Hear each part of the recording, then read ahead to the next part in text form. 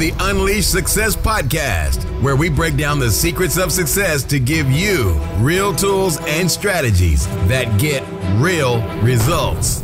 And now, here's your host, Corpodian. Welcome back to Unleash Success. This is your host, Corpodian.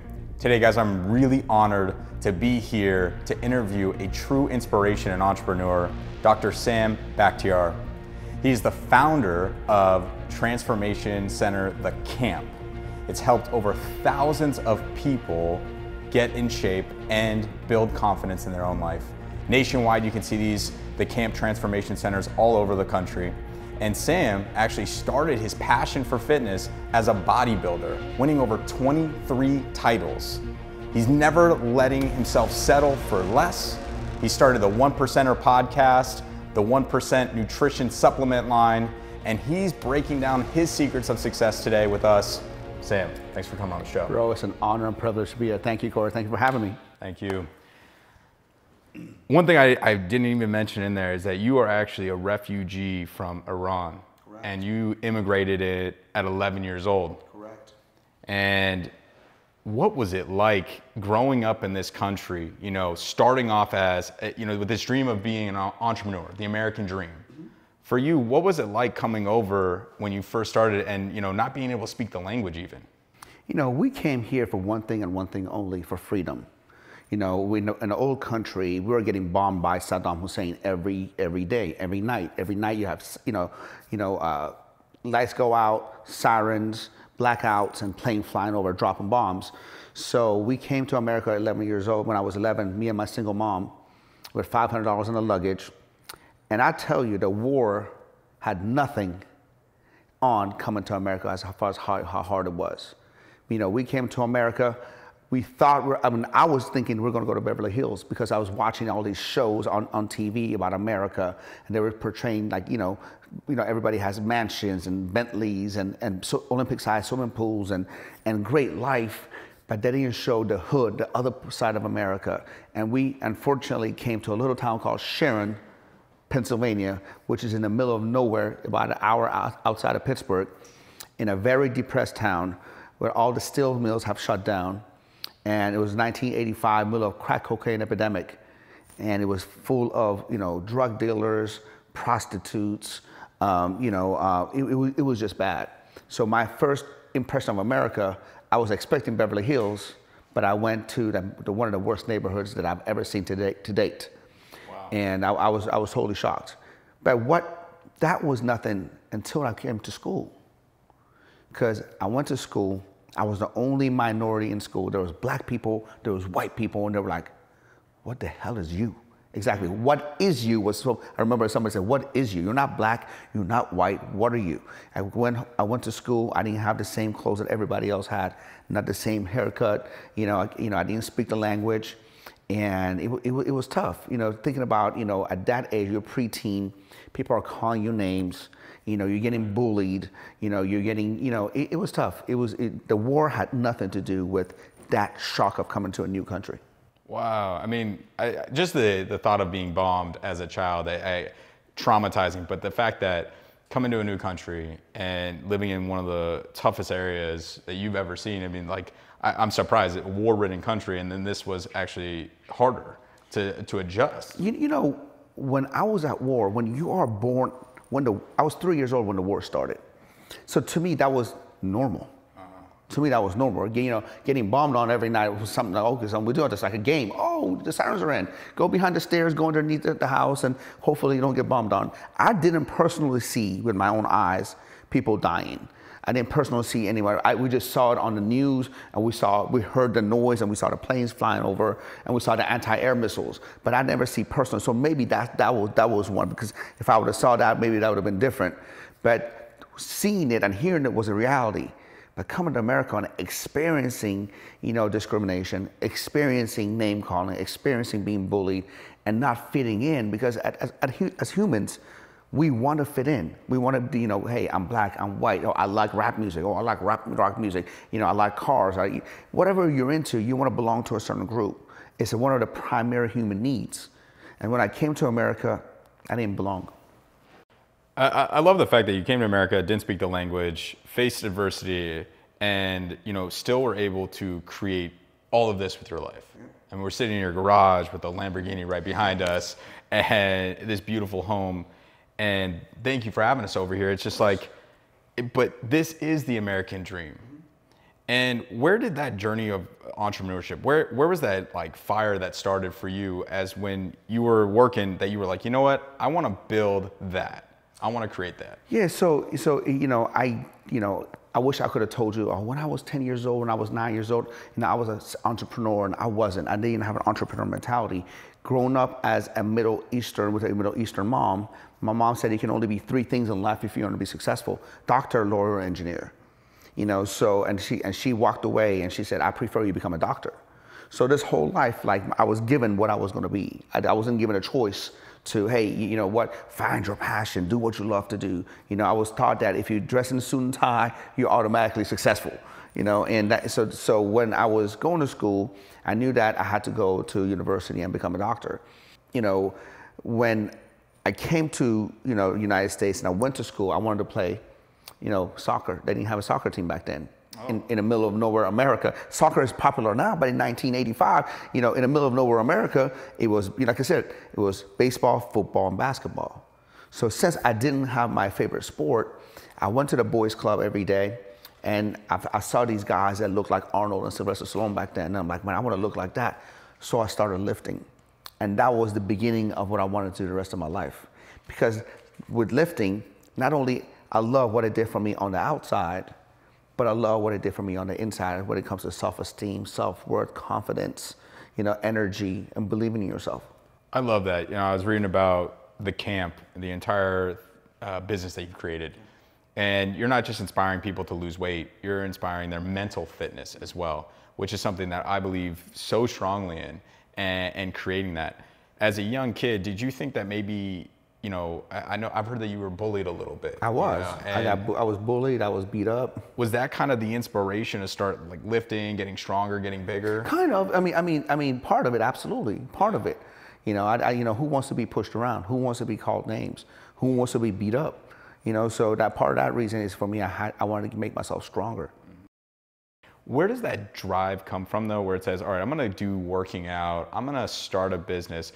I want to be part of the 1%, I'm going to go win 23 titles. So to me, I was always taught by my mom that if I can become anything that I want as long as I was willing to work. As long as I was willing to work hard. So work hard was always still in me. As a single mom, my mom held a few jobs just to be able to make ends meet and to take care of myself. And look, we all came to America for an opportunity. Now, how the hell are you in this country? All these opportunities are in front of you, and you're sitting home and Netflixing. I just don't understand. I understand that mentality, and sometimes we forget. It's almost like we are that spoiled rich kids that don't appreciate what we have here in America.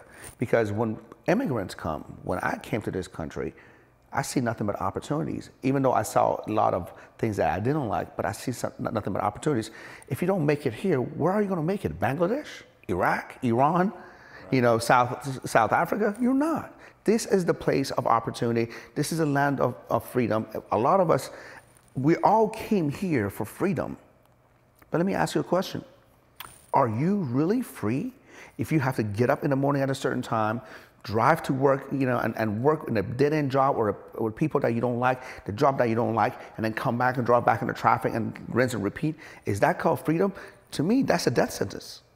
Oh man, I couldn't agree with you more. I feel like I was talking with my girlfriend a few months ago, and it's almost like we have this really expensive, elaborate prison.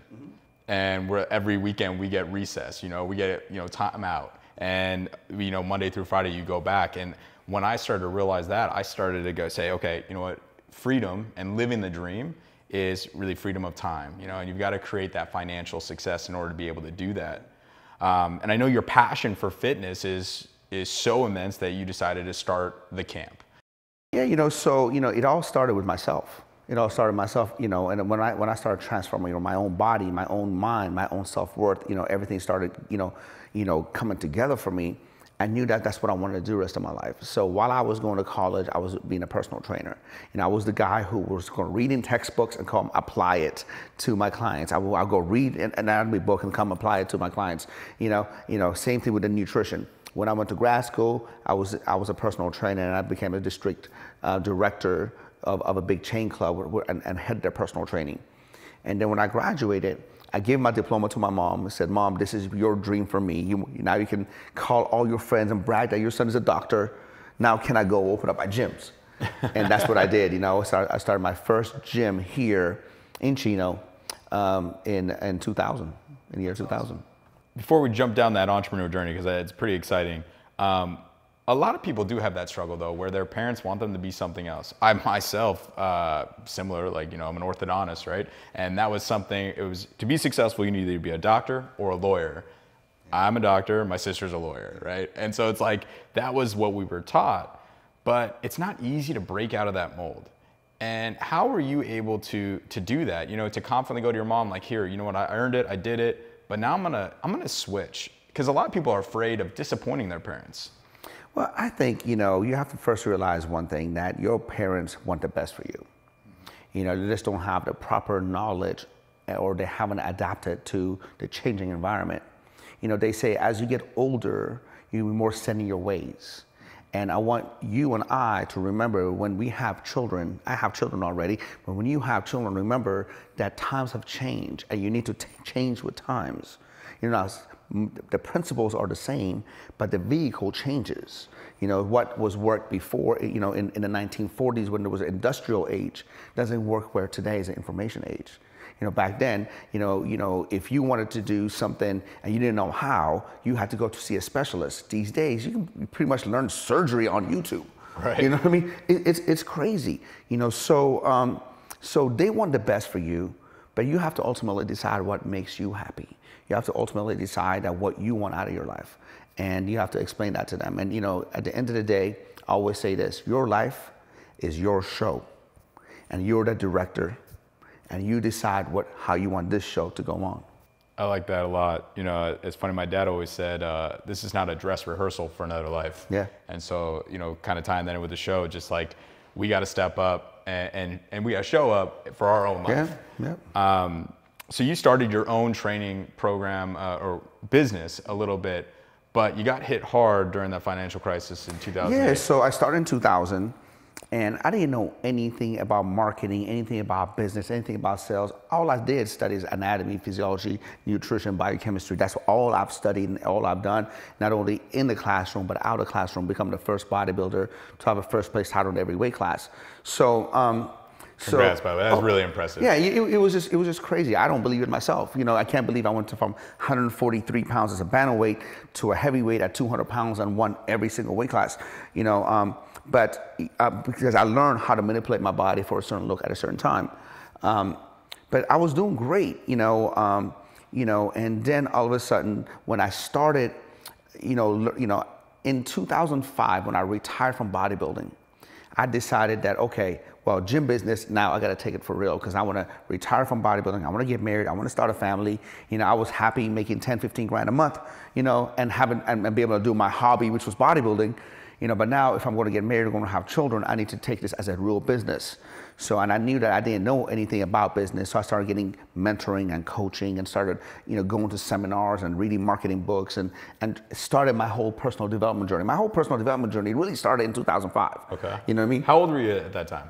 I was 35. 35. Okay. So, I mean, people kind of get confused about how long things take in life. I was 32. I'm sorry, 32. Yeah. So, but it's like, 32 years old, and you've been working your ass off for this entire time of your life, whereas sometimes kids are, 20, 25, and they expect it to happen now. And so I just was curious for that was at 32 years old, you're almost like recreating your life and stepping it up to that next level. Absolutely. There's always different levels, right? And you always have to understand, in life, you are either growing or you're dying. You're either evolving or you're going to be perishing. So at that time I decided I want to take this seriously, and I started getting all this mentorship. I started blowing up my business, right? I started blowing up in 2007. From a 3,500 square foot facility, I was doing over $2 million in gross revenue. But then the recession hit. and the recession hit, and I didn't want to believe recession. I was one of those positive thinkers. Oh, well, don't think about recession. People are just tripping about that. No, recession is real.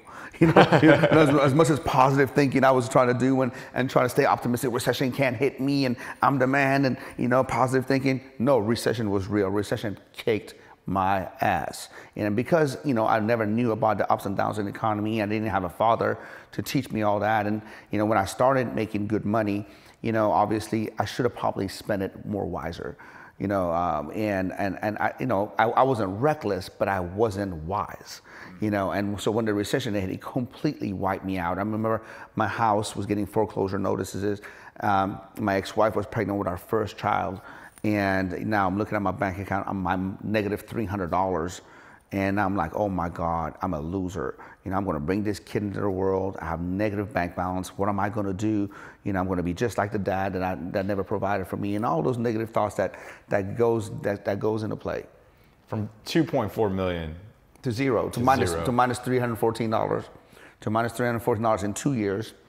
And then, from a period of 2009 to 2014, it was literally one of the hardest 5 years of my life, because I'm trying to figure out how I'm going to get back on top. I'm trying to figure out what am I going to do. I'm literally like, I'm working 18, 20-hour days. And every day I come home, I'm undefeated. Bills are piling up. I'm still getting calls from the mortgage company. I'm trying to figure out how to save the house. I have a small child. I would come home and I would literally be sitting on the couch and I'd be a zombie, because my mind was just trying to figure how I'm going to get out of this messy situation. Were you still doing personal training? I was doing personal training. I was doing personal training. I was trying to figure out different programs, different ways to be able to get more clients, and different ways I can generate more revenue. I started a mentorship program where I was teaching other gym owners what to do and how to thrive, because they remember me as the seven-figure Sam guy. That was my nickname in the fitness industry. But nobody knew that the seven-figure Sam is broke as fuck right now. Right. And I was just trying, and I was trying to do my best to teach others what to do, and more importantly, what not to do, the mistakes that I made. And in 2010, we opened up the CAM Transformation Center. We figured out that, okay, people don't have, $600-800 a month for personal training. Why don't we start a group training program where we can lower the cost for people to be able to join, but also lower our costs as far as overhead is concerned. We don't have to have all, hundreds of thousands of dollars in equipment. We don't need to have one personal trainer for every single client. We can have one trainer with 20 or 30 people. And so we took a chance at it. I invested I had $11,000 left in my name. I invested $9,000 of it into that concept. Wow. And that concept right now has 125 locations, international franchise, and we did about $38 million last year. Incredible. How did you stay so focused and committed through those years where, that economy wrecked everybody? I mean, people lost everything, and people still haven't bounced back. I mean, my parents got hit so hard. They were in the real estate boom in Vegas, and they just got wiped out. Vegas got hit hard. And it's not easy to bounce back. I mean, I've seen so many people try, fail, not really be able to do it. How are you able to stay so focused? What is the alternative? I always tell people always say, how did you stay focused? Why would I do this? What's the alternative? You have two choices, right? When the life hits you, punches you in the mouth, you can either just stay focused and try to figure out a way out, or just get knocked out and just give up. I mean, think about it. I feel like life is very similar to boxing. You know what I mean? You ever see a guy against a rope, and the other guy just wailing at him, just throwing punches in bunches. And sometimes if the guy is really good, he's just holding his composure, and he comes back and with a counter punch and knocks the other guy out, right? Yeah. Or if the guy, doesn't hold his composure and just want to give up, he just takes a knee or gets knocked out on the ropes. So you have a choice. Do you want to get knocked out, or do you just want to weather the storm and make it come back? My preacher, Tim Story says, everybody has a setback. But don't sit in your setback, because a setback is a God's way for you for a perfect comeback. You know what I mean? And, you know, a lot of people have a setback and it is, oh, poor me, because of this happened to me, this happened to me, because this happened to me, this happened to me. I could have, if I was gonna have a setback, I might as well just then blame my father for leaving us. Oh, because I didn't have a father, I can't get a job, I can't work, I can't do anything. You know, I didn't come all the way to America, to risk everything. You know, my mom coming here with $500 in luggage and work odd jobs and, live in a project, getting food stamps. You know, I didn't come over here to be average. I didn't come over here to get knocked out. I came over here to win. You're doing it, man. I'm trying. You're doing it. And you know what? Life is going to have its ups and downs. 100%. You know, it's not what I have now that I'm doing it. It's what I have become in the process. I love that. I just said that in the car the other day because of certain goals that I haven't accomplished or I have accomplished. And it's hard to understand that money is not a big driver when you actually start to earn a lot of it. And, a lot of people say, oh, I just need the money. I just need the money. Once you get that, you start to realize money was never what you really wanted. Maybe it was happiness or fulfillment or comfort even. 100%, 100%. I agree with you, and I say that all the time. You're looking at a Lamborghini that I barely ever drive, because I have a family. I'm working most of the time and I have a family. What am I going to do? Put six people in here? I can't. So I drive my SUV or I drive my sedan or something like that. So even though I look back, I'm like, this was like when I was broke, I always told myself, when I make it, I get the Lamborghini. I'm a car enthusiast. I love cars, don't get me wrong. But now I feel like it's just impractical. And especially right now, I'm 46 years old, it's hard to get in and out. I'm like, oh God, I got to get out of this car. Like, it kind of takes a little more effort. I feel like I'm doing a squat. Yeah, these are quality problems to have. Yeah, but you know what? Life is not about the Lambos and the mansions. Life is about growth and contribution. I always tell people this. I can be in a project, in just a 300 square foot project, low income housing, but as long as I feel like I'm improving, I'm getting better, that makes me happy. Or I can live in this mansion and I can get up every day and be the same. I won't be happy, I'll be depressed. So for me, if I can grow every day, and if I feel like I'm contributing to society, that's what makes my heart happy, not money. Money just makes me, not have issues and be able to pay my bills. Right. But once your basic necessities are met, which means that you have a roof over your house, you don't have to worry about where your next meal is coming from, you have a reliable transportation, then anything after that is just luxury. And how much luxury do you want to have?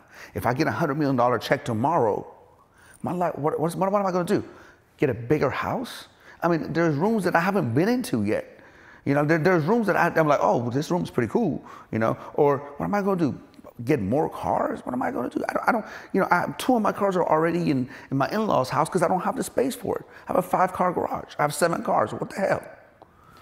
It's inspiring to see that, but also to see you put so much energy and effort into empowering other people and helping other people change their lives.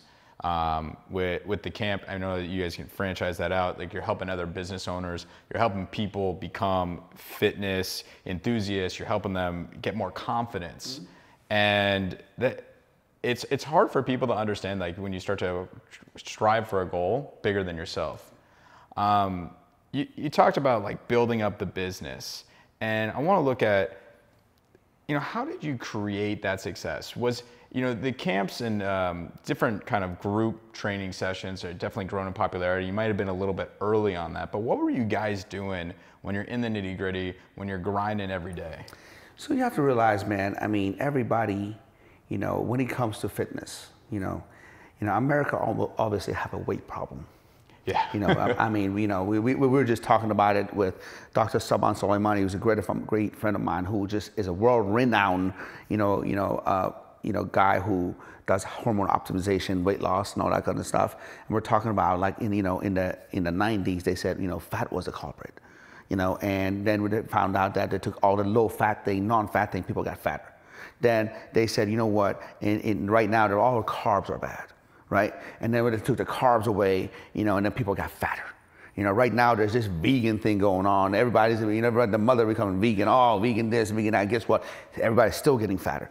So it's not carbs, it's not protein, it's not fat. It's talking about just portion control and controlling yourself. So when it comes to weight loss, it's simple. Move more, eat better. Everybody has the recipe. But what they're missing is transformation. That's why we call it the Camp Transformation Center, not the Camp Boot Camp, not the Camp Personal Training, because that's a commodity. At the end of the day, what makes us different than any other species in the world, dogs, cats, tigers, elephants, lions, is the fact that we want to transform. We want to be better than we were yesterday. We want to make better income. We want to have better relationships. We want to have better health. The tiger or the lion or the donkey doesn't get up every day and say, you know what, maybe I should go walk a little bit because I want to be healthy. And that's what we want to do. And that's what we differentiate ourselves from the competition, because we talk about transformation. Now, if the methodology of exercise changes tomorrow, guess what? We don't have to change our name, because it's not camp, boot camp. We're not going with the phase, oh, boot camps are hot. Oh, yoga is hot. Oh, Pilates is hot. Oh, cycling is hot. Oh, rowing is hot. The methodology is going to change. Just look at the pattern of fitness. Oh, there's 1 minute something's hot, 1 minute is not, and then they make a comeback. Then they make a comeback, right? Transformation is always here. As long as we're humans, we always want to better ourselves and become a better version of ourselves. And that kind of led into not just transforming other people, but transforming yourself, and that 1%er mindset and the ideology behind that. Can you tell us what you mean? What do you think a 1%er is and how they live that? So 1%er, a lot of people mistake. Oh, you're a 1%er, you're better than me. Oh, you're trying to think you're better than me. No, it's not about being better than anyone. 1%er is about making your own path. 1%er is about you becoming the best version of yourself. Your 1%er is all about not giving a fuck about what everybody else is doing and trying to be popular, sticking to what you have to do. 1%er is about delaying gratification, where everybody else is have goals, but they don't, follow through with them. You have your goals and you delay gratification and you go after your goals. 1%er, Warren Buffett said that if you want to be successful, look at what 99% of people do and do the opposite. Let's face it, 99% of people are fat and broke. And 50% of people are either diabetic or pre-diabetic. I just learned that right now, today. It's crazy to me because people go, how do I do it? How do I change my life? And I'm like, diet plans, all you gotta do is Google it. You don't know how to save money, you just save it. And it's like, it's not necessarily how to do it, but it's what's inspiring them to create that change. What do you tell people when they give you those excuses? How do you inspire them to want to change? Changes comes from daily habits. So what you have to do is you have to plan, and you have to break down your plan to monthly goals, weekly goals, daily goals, and hourly things that gets you towards that goal. So whatever that is, look, in life, everything that you do, either get you closer to your goals or more away from your goals. So as long as you always remember what you're working towards, what is your top priority, because when you know what your top priorities are, when you are crystal clear in what you want out of life, decision making becomes really easy. It's really easy. Oh, will this get me closer to my goal or more away from the goal? If this meal is gonna get me closer to my goal or away from it, will this shoes get me closer to my goal or more away from my goal? It's really simple.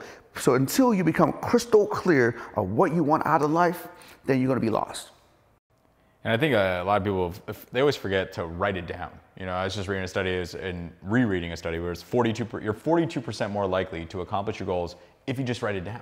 I would say you're 99% more likely, because I can't tell you how important that is in that. Because what does it do? When you write your goals and you read your goals every day, it automatically, programs your subconscious towards that goal. I can tell you freaky stories about me reading goals, me thinking about something and just manifesting itself. I don't want to get all, metaphysical on this podcast, but it's true. It's true. How hard is it for you to write 5 or 10 things you want out of life, or 5 things that you go, and just get up and read it? It's going to take you 30 seconds. But you know what Jim Rohn said? What's easy to do is easier not to do. I tell you, it's funny, I don't always look at my goals necessarily on a daily basis, but if I'm ever confused, I always write down goals. But I love looking back at some journal notes and that I've written down, seeing the goal that I want. And the thing is, I obsessively think about my goals, so I know exactly what they are. I wake up in the morning, I think about the top 3 goals that I want every single day. And when I look back and I see something, I say, wow, I can't believe I accomplished that. And you're right, and not to get metaphysical, but when our subconscious mind says we want something, we're gonna focus on it. It's like, if I want that car, I'm gonna start seeing Lamborghinis all over the place. Even though they're not all over the place, but like you're like, did everybody suddenly start buying Lamborghinis? You're aware of it. Exactly. Speaking of daily habits, though, I know you wake up at like 4 a.m. in the 3 morning. a.m. 3 a.m. Yeah. You work out at 4 a.m. Yeah, work out at 4 a.m. What does your daily morning look like? Like, what are the empowering habits you have? So it's very simple, man. My daily routine starts the night before. Okay, nice. You know, you can't start a daily routine and try to figure out what you're gonna do. You gotta as soon as you get up, you gotta have the plan in front of you. You can't kind of wonder, oh, well, today, let me figure out what I'm gonna do today. You already lost a half a day right there. So what I like to do, the night before, I wanna scan what my schedule is gonna look like. I actually print out my schedule. I don't have it on my phone. I have it on my phone, but I don't look at my phone. Because what happens when you look at your phone? You get distracted. As a notification comes on, next thing you know. I wanna look at bird's eye view the whole time, what I have coming up next. So I print out my schedule, the night before. And I want to make sure that my schedule is filled up, and every time my schedule is not filled up, I put it with the activities that are congruent to my goals. Okay. Does that make sense? Yeah. So whatever my goals are, those spots that are open is working towards the goals that I have written down. So I print out my schedule the night before. I put out my clothes for the next day. Last thing I want to do at 3 o'clock in the morning in the dark is trying to figure out what the hell I'm going to wear. You know what I mean? I'm trying, so I put my clothes, my workout clothes, what I'm going to work, if I'm going to go to the office that day, what I'm going to wear that day. Believe it or not, I have a liter of, water right there at the stand waiting for me. So what I drink, a liter of water as soon as I get up, put on my clothes, and I read my goals. I read my goals. That's one thing I've been doing recently that's I think is profound, and I think everyone should that. Not only that I have actually recorded me saying each one of my goals. Like if I have 10 goals, I have a sentence for each goal, right? So now when I'm reading my goals, I'm also listening to it at the same time. You play it back to yourself. I'm playing back to myself. It's in my recorder. So I loop it back, I loop it back, I loop it back. Because I feel like I'm only reading it and I'm listening to it. It's so profound. It's something about your own voice. You hearing your goal in your own voice. And I love that. So once I read that, I'm ready. But that time, if I'm taking a pre-workout or I'm taking a little coffee or taking a little caffeine pill, by that time that's kicked in, I'm ready to take on the world. So I go to the gym, I work out from 4 to about 5:30. Come home, take a shower, eat a nice healthy breakfast, say my prayers, take my vitamins. Now I'm ready for the world. That's awesome. I think it is so critical to start off. I love the fact that you do it the night before. And every time I've done that, you always wake up and go. You don't even think about it. Such a powerful strategy. When you've been building this business, and I think you said 36 million, right? Yeah, we did about 39 million. 39 million. Okay, yeah. Last year. That's how we're projected to do more this year, so hopefully, we're hitting the 40s. Just incredible, man. How have you been able to continue this massive growth? Growth just comes from consistency. Now, there's times that you're gonna have what I call exponential growth, right? Like the rocket, right? But there's going to be times, just like, when you work out, your plateaus, right? You don't all of a sudden, lose 10 pounds every week. You might, lose 10 pounds 1 week or when you first begin, or you might actually get some great muscle definition after a few weeks, but it's not going to be like that all the time. So you have to be prepared for the times of plateaus, right? When you have the rocket, you have the plateau. We've hit many plateaus, but as long as you hit consistent, you stay consistent, and you're always trying to figure out how you can improve, what can you change, are willing to try and experiment and fail, then you're gonna find the next exponential growth. The problem is that most businesses, they hit, they go like a rocket, they hit a plateau, and then they don't want to experiment. They don't want to try different things. They kind of like want to do the same old play and expect different results. Kind of like what we do when we work out. When we work out, if something's not working, then why keep doing the same workout? Why keep the same diet? If something's not working, if you plateaued something, you have to change the variables. And a lot of times we're not willing to experiment, we're not willing to take a chance, and then we die. It's funny because a lot of entrepreneurs want to be successful. And I mean, this podcast is called Unleash Success, but I really think it's what you do when you fail. And you 100%. You talk about failures, and you've grinded it out since 2008. What is your viewpoint of failure? I mean, I imagine you still hit failure spots from time to time. How do you view it, and how do you pick yourself back up and keep going forward? Failure are necessary prerequisite to success. Nobody in life became successful and was undefeated. Nobody. I mean, what did they say? Thomas Edison tried 10,000 times. Is that what they say? I don't know the exact number, right. but something like that. You know, how many times their Wright brothers, you know, crashed the damn plane before they had one going? How many times, Henry Ford, failed at making a car? So if you look at history and look at success, there's no such a thing as failure. These are all learning lessons. Just because something didn't work out at the time that you wanted to work out, that's not failure. You just found out one way that didn't work. It actually now you know what not to do. Sometimes knowing what not to do is so much more important than knowing what to do.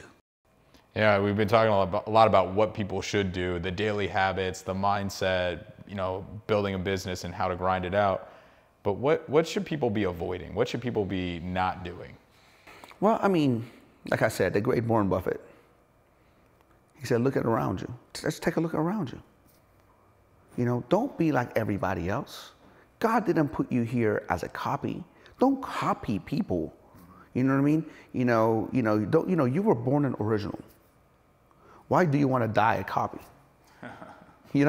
People are always looking at what other people are doing. Oh, look, this person has the new Louis Vuitton bag. Let me go get the Louis Vuitton bag. Oh, this person has, if you want to get a Louis Vuitton bag, by all means, get the Louis Vuitton bag, but don't get it because everybody else is doing it.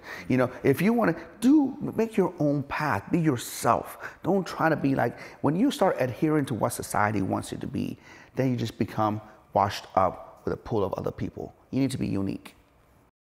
And so as you've built your personal brand and the One Percenter podcast, how do you establish your own uniqueness? What do you think separates you from everybody else? My story. Everybody has a unique story. A lot of times I was just texting, a girl that's going to come on the podcast, and she told me, Sam, I don't know if you want me to talk about this on the podcast because, I'm really messed up in the head. My dad cheated on my mom. I was molested. I did, this happened and that happened and that happened. I'm like, look, that's your story. You got to own it. A lot of people run away from who they really are, and, being born in a Middle Eastern family, the Middle Eastern families, they don't talk about their losses. All they talk about is their wins. They never admit losses. And to me, that's so stupid. Because like I said, losses are failures and failures are learning points.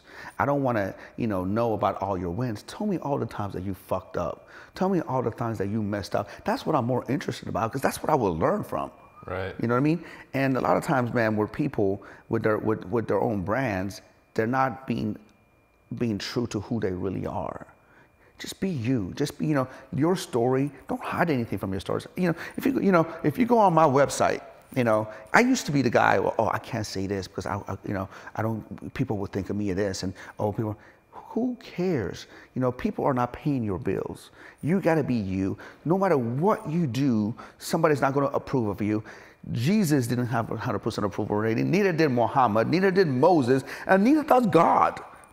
If God doesn't have 100% approval rating, me and you sure as hell are not going to get that. So be you, be original, and forget about what other people think. Because your story is unique. That's what makes you original, and your story is your brand. It's so true. I just think that people, I understand that you want to own up to your story, but a lot of people are afraid of talking about themselves, or they've got this fear. And whether it's creating a personal brand, building a business, losing weight, they all have these fears that they face. How do you overcome your own fears as you've continued to grow and help other people do that? Look, to me, fear, you know what it stands for? You know what it stands for? False evidence appearing real. Yeah, appearing right. I've got one that was like face everything and rise. False. Yeah. At the end of the day, how many times were you fearful? Think about it. Your beautiful, girlfriend is here, right? Let's just say that, do you remember the first time you guys met? Did you ask her out? How'd you ask her out? Put me on blast. You're gonna wait for it, because technically she was the first one who approached me. Damn, she loves. right. I know she loves that. Well, when you see something you like, right? No. Okay. So the question. I did ask her out though. But the question, if she wouldn't have approached you, she would have lost the opportunity to be with you, right? So in the beginning, you know, when she approached you, just like anybody else, just like when you approach anyone, or we have ever approached anyone in the past, you know, you have that fear of being rejected, right? What's the worst thing that can happen? You know, always remember, what's the worst thing that can happen? You know, in anything you do in life, you have to analyze this. What's the worst thing that can happen? What's the best thing that can happen? If the best thing that can happen is a lot better than the worst thing that can happen, then it's a clear choice, right? So, you know, when you have fear, ask yourself, what's the fucking worst thing that can happen? It couldn't be worse than the bombing. It couldn't be worse than me getting bullied and beat up. It couldn't be worse than me being a preteen and coming to this country. It couldn't be worse than all the things that I went through in life. So why not? Go fucking for it. You know, you've been here this long, you might as well find out. 100% agree. You know what? Just off that story, because we were recently retelling how we met, and I didn't even remember this part, but she did, that apparently, like, after we met, you know, she invited me to that seminar, right? And the odds of me being at that seminar were pretty much zero. I happened to have hurt myself, so I wasn't playing some intramural sports, decided to go to the seminar, meet her there, and she says, you know, do you want to sit with me? So we go to lunch, but like I never got her number, and as we're leaving this seminar, I guess I ran after her, right? And asked her for a number, and then the rest is history. But the truth is, I was like, man, if I hadn't been there, she hadn't spoke up to me, or if I had just let her, I would never have even found her again if I didn't ask for a number. Here we are 4 years later, so. See, that damn seminar did everything. I have a very similar story with my wife, you know, very similar story. And it's just a metaphor to life. Metaphor for life. In life, you have to take chances. As long as it's not reckless, dumb chances. It's not like it's not like you jumping out of an airplane without a parachute. You know what I'm saying? Right. You know, I'm not talking about those chances. I'm talking about calculated chances. You always say, what's the best scenario? What's the worst scenario? If the worst scenario is something that's not going to kill you, then fucking go for it. Absolutely. So a lot of times on this podcast, I talk about the 80-20 rule. I'm sure you know that's from Pareto principle. Yeah. And the way I use it is that 80% of results come from 20% of our actions. And it could be 99-1, it could be 95-5. Yeah. We've talked a lot about mindset and building a business and creating success. For you, what do you recommend to people is the number one action? I mean, if you said it already, that's fine. Just one thing that they could do today to significantly improve their life. Okay, first, like I said, I'm a firm believer. So write down, be crystal clear of what you want your life to be like. What are your goals? What is your life? Be crystal clear. Once you have the crystal clarity of exactly what you want your life to be, then you set goals. And then you reverse engineer your goals to daily habits to get you there. It's really that simple. But until you are crystal clear of what you want, that's not going to happen. So that needs to happen. Look, here's what I'm saying all the time. Here's what I always tell people. It doesn't matter where you've been. It doesn't matter what you have done. All that matters right now is where you are, where you're willing to go, and the price you're willing to fucking pay for it. Mm-hmm. You know, like I said, my mom always said, if you want to be here, you can, as long as you're willing to work hard and pay the price. Most people want to be here, but don't want to pay the price. Most people are not willing to stay consistent. You know, Andy Frisolo has that 75 hard program, right? Yeah. 75 hard. Oh, 75 hard, 75 hard, 75 hard. People running around like jackasses. Everybody's 75 hard, I'm going to do it. 99% of people can stay consistent for 75 fucking days. It's crazy. You know, 75 days out of your life. They commit to something, 20 days into it, 5 days into it, 50 days into it. Dude, if you just be relentless and consistent over what you want to do over time, shit is going to happen. I guarantee you that. I mean, obviously, you've been the embodiment of that. Coming here in 1985, building a business in 2005, going to 2.4 million, and then back down to zero, back up to $39-40 million a year. The perfect example was just the bodybuilding. Bro, I had the worst genetics. The only thing I had was my calves, but my mom gave me calves. But, I had skinny arms, skinny upper body, a big fat belly. You know, I have pictures of you showing I got a big old tummy and little ass arms and little ass chest. When I said I was going to be a bodybuilder, everybody laughed. Oh, you don't got the genetics.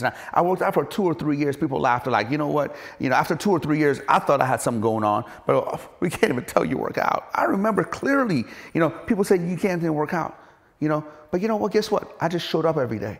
I just showed up every day. I just showed up every day. I just worked out every day. I didn't become, I became obsessed with the process.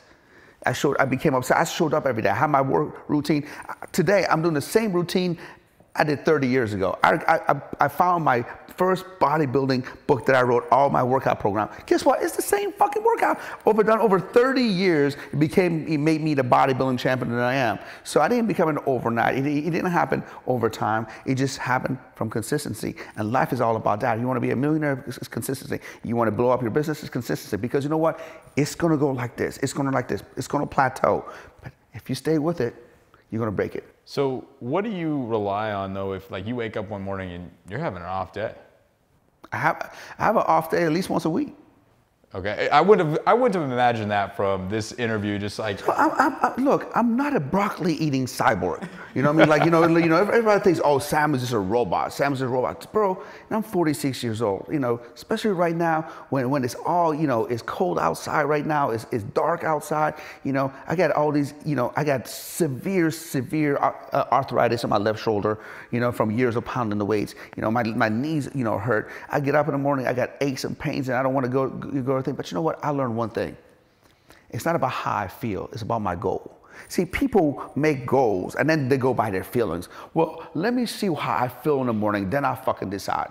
If you run your life based on feelings, you're not going to get anywhere. Because if you know, there's days that I might, you know, I have a bad back, bad shoulder. I don't feel like it. I had 2 hours of sleep. But if you learn to show up, if I have an off day, I still go to the gym. I might not be able to be a beast in the gym, but I'm gonna do something. I might go at 20, 30%.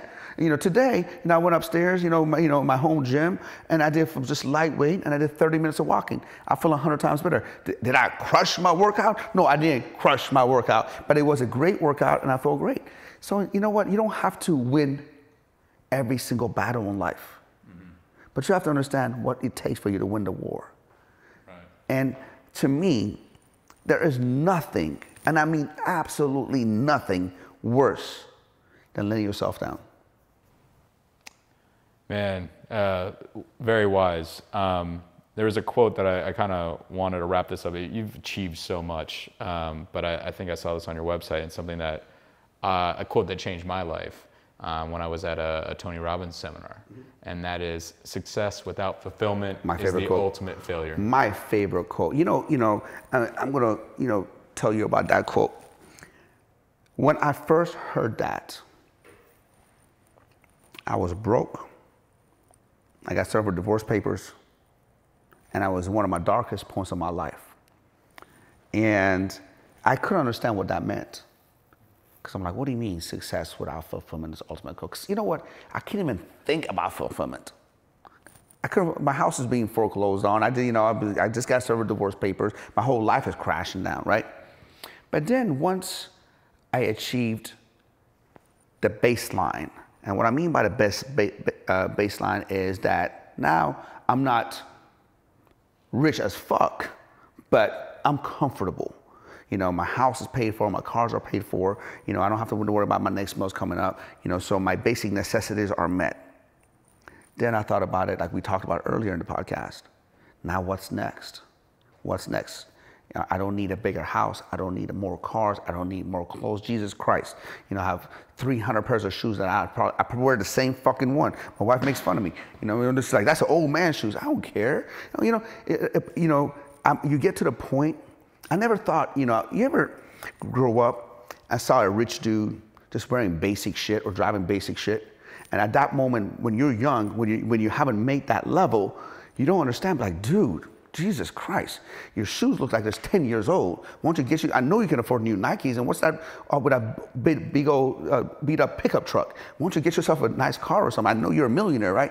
But at that time, you don't realize my time. The dude don't give a fuck. He's already achieved this. He already achieved the top. Now he just wants to be fulfilled.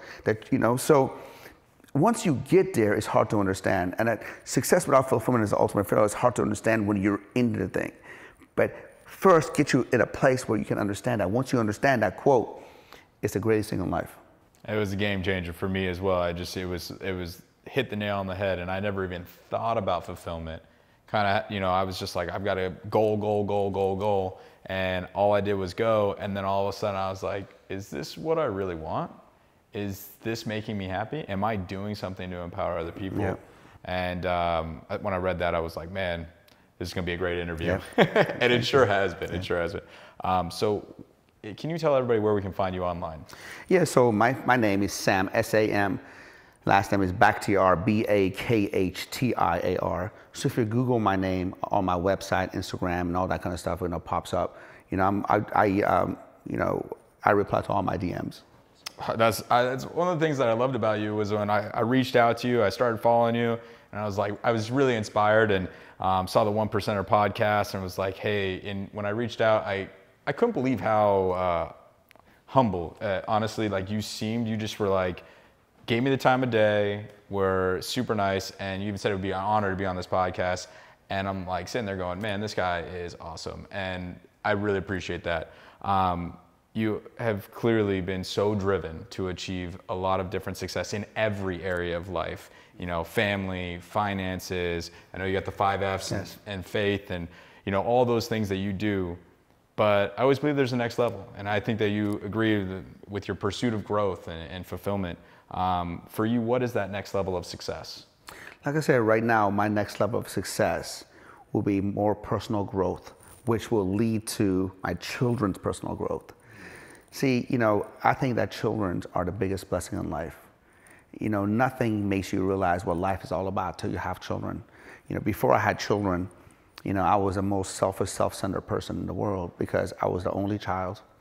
You know, I never had a roommate. I never had siblings. Never had to share anything. Even in college, I had my own little studio apartment. I didn't go to dorms, or I didn't share, you know, I didn't share apartments or anything like that. You know, I got out of college, started making money. I was a bodybuilder. So bodybuilding is a selfish sport. It's not a team sport. You know, it's you know, what time you lift, what time you eat, what time you tan, what time you pose, you know. So, you know, it was all about me, you know. But once, I never forget the day that I saw, you know, my little girl, my firstborn, at a 3D ultrasound. I looked at it, man. I mean, I was just like, wow, you know, I got to do something. First thing I did was sell my motorcycle.